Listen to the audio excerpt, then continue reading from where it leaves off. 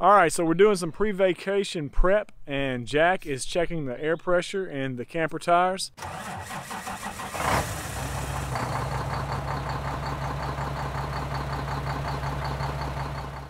So Jack, what's in the first tire? 53. All right, so he's going to check all 4 tires.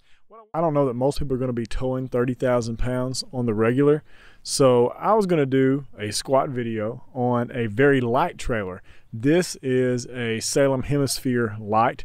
This is something I actually pulled with a 1500, and so as far as capabilities and a 1 ton, this is very, very lightweight. If you look there, the dry weight is 5,893 pounds.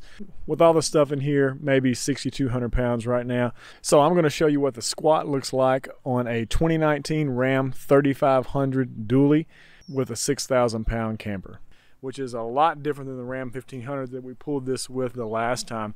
I did get a way-safe hitch, so I kind of wanted to show you what the tongue weight was. You can see I've got it off the ground already. The jack's just kind of floating, and that's where I've got the position on the drop hitch. But we'll zoom in here and get the tongue weight, and it looks like it's just maybe a little over 700 pounds. So that shouldn't be any problem for the dually. I'm going to pull this without a weight distribution hitch. I don't think I need one, and so don't hate, don't kill me on the comments if you think I'm, dumb for doing that, but I don't think I'm going to need one with a dually. I've actually pulled this camper with that same hitch on a 3/4 ton, just like that. No weight distribution hitch, no sway control, and you didn't even know it was back there. So actually what I want to do, I'm going to measure some squat. It did pull the truck down some, so we're going to get the tape measure and measure it now when it's loaded versus when it's empty. All right, so Jack's got the tape on there, and this is loaded, and so it's pretty much right at 41.5. That's with the camper on there. So now we're going to take it off and see what happens. All right, so the camper is clear.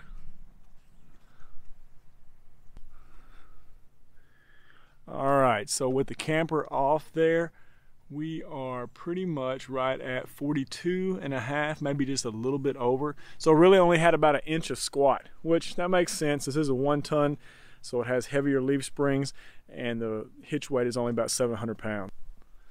All right, so in preparation for our camping trip and trying to get the truck outfitted, I did go ahead and put on the Lund Genesis Elite tonneau cover today. I've had this cover before on different trucks, and I like it. It's a fairly reasonable price for this cover. I got about 200 bucks in it off Amazon. This is a different kind of fabric. It's not that shiny plastic or leathery look. It's more of a twill, and so it's a little heavier, so it's easy to roll up with one hand, and it looks a little bit more I guess premium. So got that put in. I've done those a few times, so it didn't take very long to get it installed, but it's got a fairly sleek look. It's not a flush type cover that sits flush with the rails. It's a little above that, but overall for the price, it's a very good cover. So we got that in today, and gonna get the rails installed also, so we can have some easy access for those who are a little bit more vertically challenged.